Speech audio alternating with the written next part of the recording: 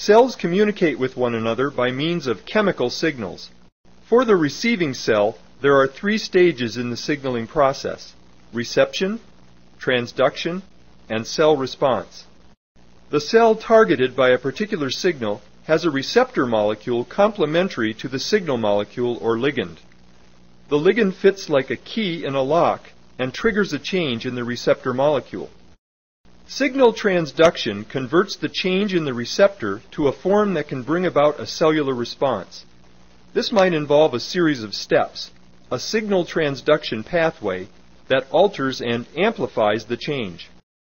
In the third stage of cell signaling, the transduction process brings about a cellular response.